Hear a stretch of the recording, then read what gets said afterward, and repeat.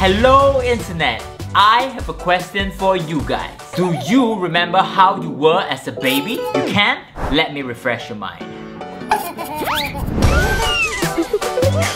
What are you doing? Oh. Let's be able to see it. They're cute, right? You see, this might probably be you last time. We were young, clumsy, and we fall down all the time.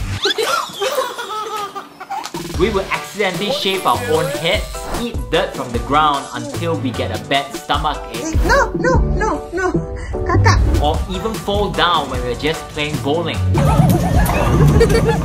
And we did all of this because we didn't know better. Oh my God. So why am I telling you all of this? You see, as we got older as human beings, we became more conscious about the things that we do. We stop ourselves from doing new things because we are scared of what's gonna happen. We stop speaking our minds and for ourselves because we are afraid of what others might say about us. And we stop ourselves from leaving that job that makes us unhappy because we have lost the confidence to pursue our dreams. We forgot how to be like these babies that just fall on their mistakes. We forgot how to be fearless.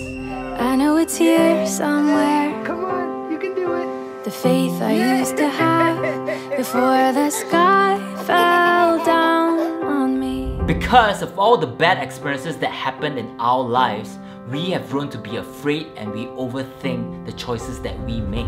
So we forget about the valuable life lessons that we can actually learn from. Like when we ate dirt and gotten a tummy ache, we learned not to do it again. Or when we did the dumbest things, we learned how to just laugh it off. Or when we failed at something, we learn from those failures and we become a stronger and better person. We were fearless. And that's why I made this video, because I want you guys to continue being fearless just like when you were as a baby.